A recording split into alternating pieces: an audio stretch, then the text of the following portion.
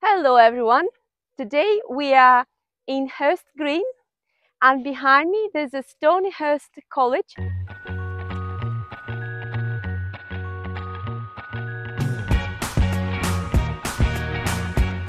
This place is famous for being inspiration for J.R.R Tolkien for Middle-earth in his trilogy Lord of the Rings. Not all those who wander are lost. All that is gold does not glitter. Not all those who wander are lost.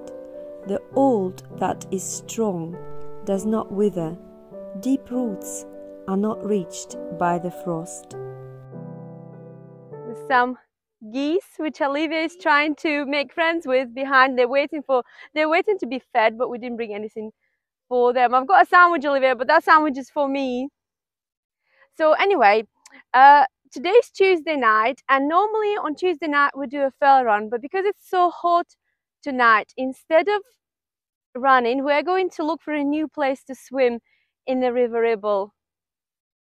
On Tuesday, the 19th of July, we all met in the village of the Hurst Green at 6:30 in the evening. Some people in our group went on a traditional Tuesday night fell run, but I was really keen on going with the other group in the search of a new swimming place. My microphone lost its sound at that point when I didn't realize it.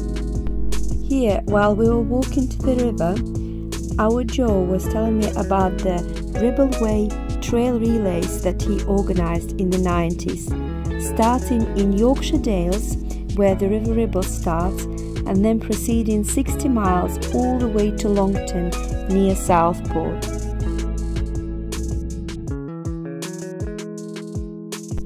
That's Dinckley Bridge behind me. We are going to walk along the river a bit to find a deeper place to swim. This part of the river was gorgeous for swimming.